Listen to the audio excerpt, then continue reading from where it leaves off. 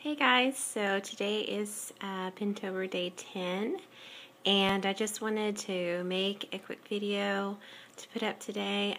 This is a banner that I made. Actually, I did find the idea on Pinterest, but I made it last year, and I'm going to try to go over there in a second and kind of show you a little bit closer detail of kind of what I did. I'm just going to explain it real quick.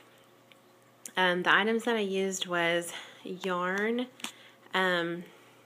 to string it, just some brown yarn, and for the actual little individual triangles, I used burlap, and then on top of that I used a muslin material, and for the letters I just painted that on there. And I'm going to try to get a little closer so you guys can see a little better, and I can explain a little bit better how I actually put it together. Okay, so this is a little closer up. As you can see, I used the burlap in the back, and all I did is I just made a template of a triangle for the bunting on cardboard first, like an old cereal box, and I used that for my template to cut all the pieces.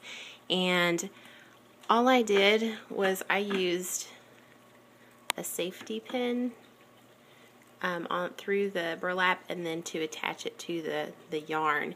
But before that, I used the same stencil that I had made to cut out the muslin. And this stuff is so super cheap, guys. If you go to the fabric store, it's like seriously like $2 for a yard.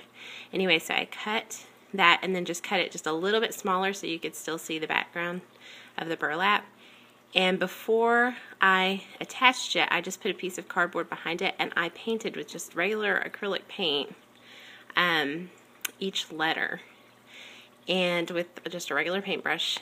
And after it was dry, I stitched it onto the burlap, and I actually hand stitched each one of those, but you probably could use fabric glue, and that would just be easier,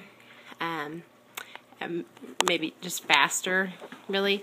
This project was really simple and I loved it, and I use it every year now, and I just hang with little clear tacks on each side to get it to hang up there, and then I just kind of fix the little safety pins so that they all are spaced out. But I will put a link in the description box below of where I got the idea, and so then that way if you're interested in making one for yourself, you'll have that. But I just wanted to kind of show you what I did and put up a video for today, so I hope you guys enjoyed this. And I will be back tomorrow with another video. Bye, guys.